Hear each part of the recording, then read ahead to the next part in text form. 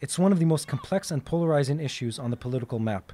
From Camp David to Madrid, from Oslo to Beirut, peace talks have failed to end the 67-year-old conflict between Israel and Palestine.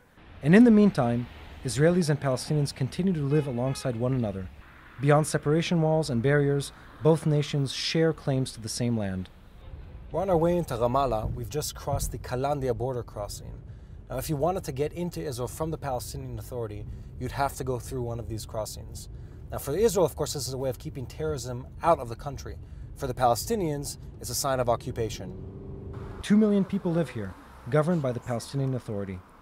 While in Gaza, where another 1.8 million Palestinians live, Hamas is in control. But it's difficult running a country that doesn't exist. The Palestinian Authority operates as an elected government. It has a police force, but it lacks the military power and internal unity present in most governments. At the presidential compound, the Muqata'a, the focal point is the tomb of former Palestinian leader Yasser Arafat.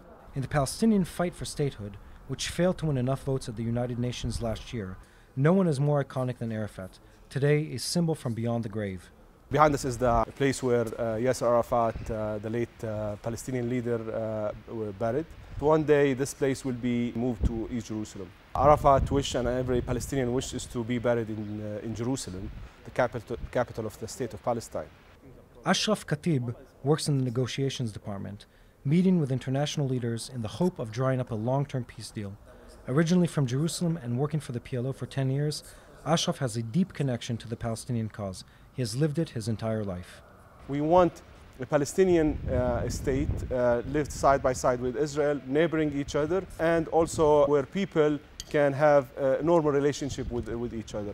It's a peaceful struggle, and this is what we have been going through. It's a journey, and one day we will reach to it. The so-called Israeli occupation refers to the Israeli military presence around the territories. Soldiers at checkpoints control the free movement of Palestinians, while separation walls divide families. Occupation is basically you are deprived from your rights. This is a policy of the Israeli occupation. Ashraf works for the Palestinian Liberation Organization, or PLO. While the Palestinian Authority governs the West Bank, the PLO represents the people internationally as they seek statehood. Founded in 1964, the PLO was once known as a terrorist organization, but 30 years later, Yasser Arafat rebranded the group by officially renouncing violence. Since then, the PLO is known for its policy of peaceful resistance. The PLO and the Palestinian Authority work in conjunction with each other, and like Arafat, current Palestinian President Mahmoud Abbas sits as leader of both institutions. For as long as peace talks with Israel are deadlocked, the PLO is actively pleading its case to international bodies like the European Union and the United Nations Security Council. When you ask the Europeans and also other countries to be active, you want them to take responsibility towards what has been going on for the last 21 years. But taking a simple stroll through Ramallah, one doesn't feel the weight of the conflict. Lion Square is the center of the town and doesn't disappoint in local hospitality. In spite of the struggle, many Ramallah residents are happy with life in Palestine. Life in Ramallah is wonderful, better than overseas, better than Europe or any other place. But though spirits may be high, painful reminders are inscribed in the background, most prominently on the separation wall. The security wall behind me is a reality of life for people living in Palestinian cities.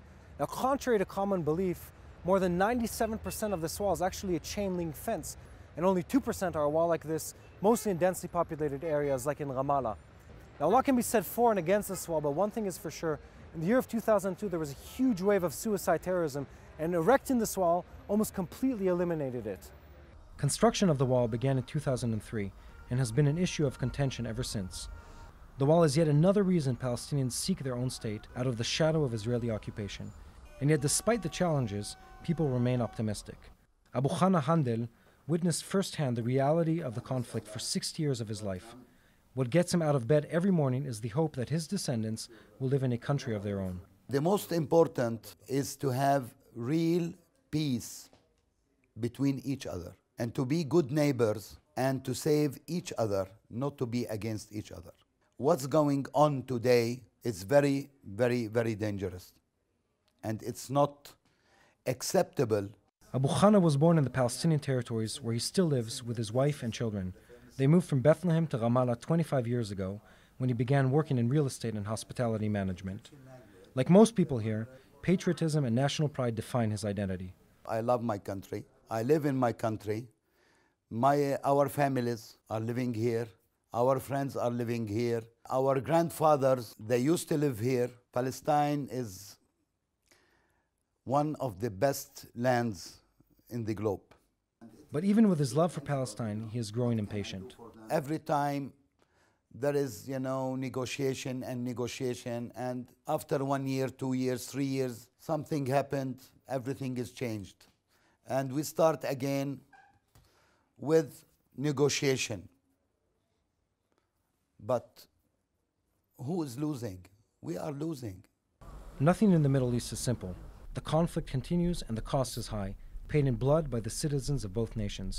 But beyond the challenges and obstacles, the Palestinian plight continues as the dream for independence grows stronger.